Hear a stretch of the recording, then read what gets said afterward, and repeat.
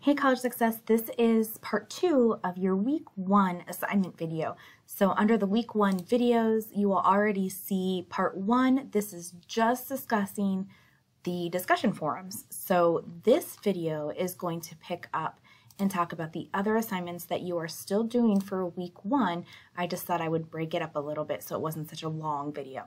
All right, so we've already discussed in the previous video the intro college discussion forum and the chapter 1 discussion forum. So I'm just going to talk about the Title IX quiz, the digital scavenger hunt, this little survey here, the 2 chapter 1 assignments, and the chapter 1 quiz. So let's go ahead and hop in. Week 1 assignments. So for both of these 2 assignments, they are going to work in a very similar fashion.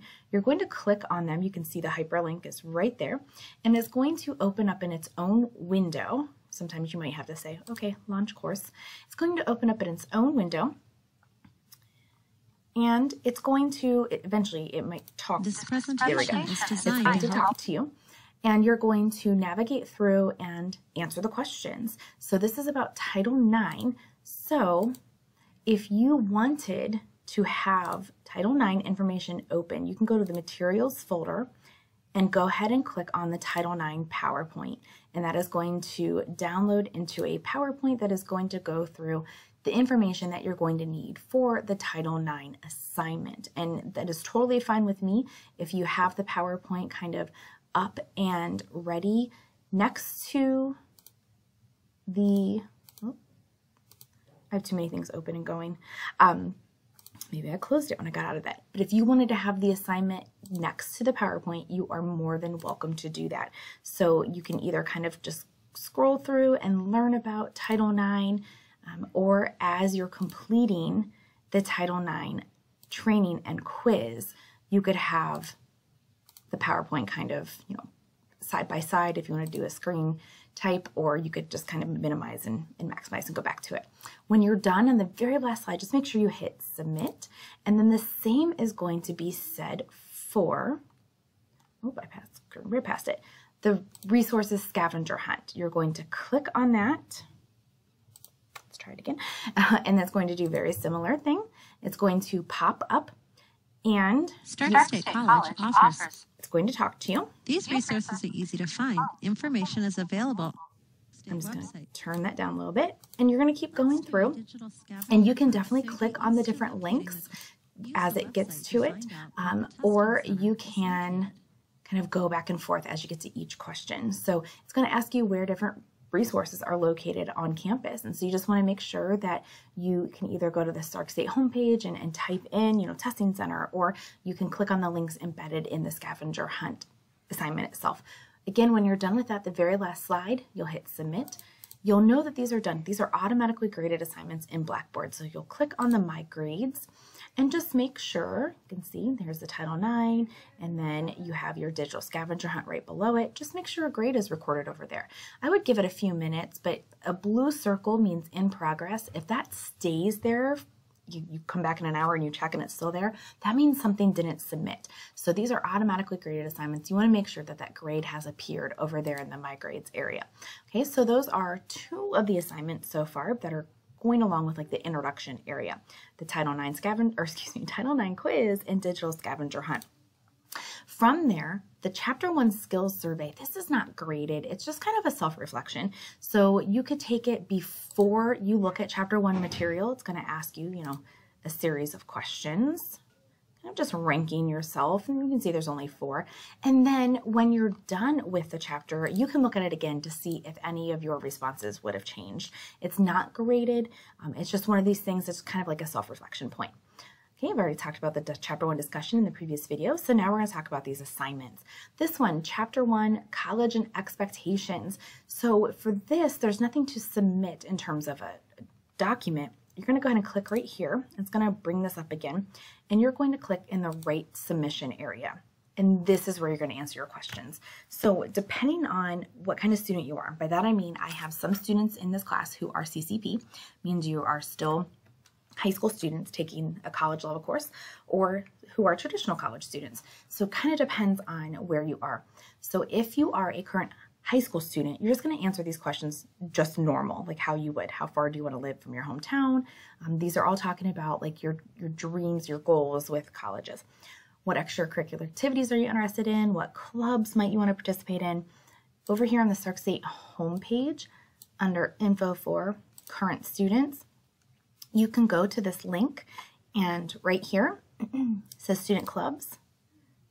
Right there, a whole list of organizations. So I encourage everyone to check that out regardless, because there are some that are content related to your major, some that are just for fun. Okay, so what extracurriculars, sports, what size college or university do you want to attend? Larger, smaller, and then a list of your top 5 that you're interested in attending after high school.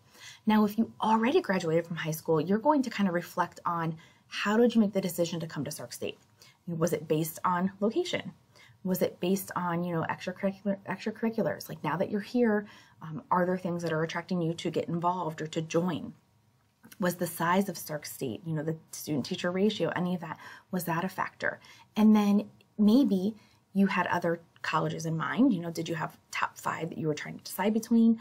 Or are you thinking of transferring? So you can kind of think of it in that way. So it just depends on where you are. If you're a current high school student, if you have already graduated high school, you might answer these questions a little differently. You can put all of those answers right here after you click Write Submission. Just type right in there and then hit Submit. All right, that's the Chapter 1 assignment on colleges and expectations. This another one right down here, Chapter 1 assignment, differences between high school and college. You're going to open this up and it's going to be a PDF. And this is going to be based on Chapter 1 content. So if you haven't spent time in Chapter 1 yet, go back and look through. And some of this you might just know as well. So it's going to be maybe a little bit of experience, what you've experienced as a previous high school student, current college student, as well as what the textbook says.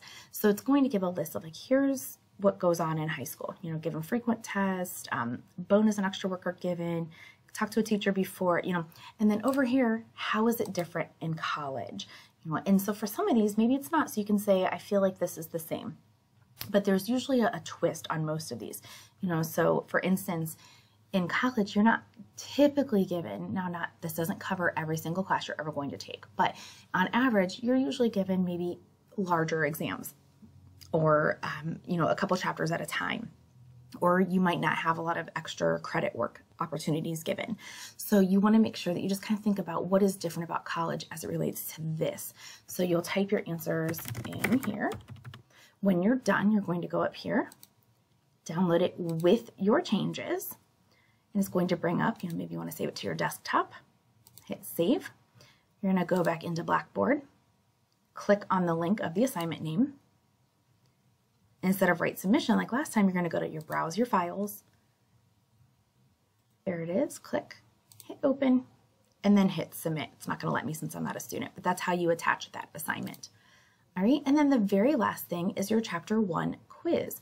So Chapter 1 quiz is going to be right here. It's going to be a Word doc, so we're just going to pull that up.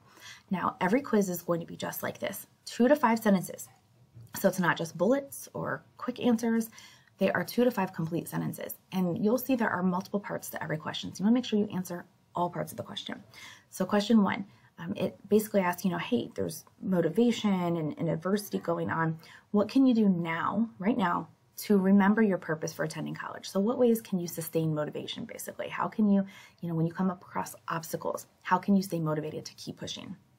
Question 2 talks about transitions in terms of, like high school to college, or middle school to high school, or single to married, no kids to kids, whatever transitions you want to think of. How have you done in the past navigating those kind of transitional periods of your life?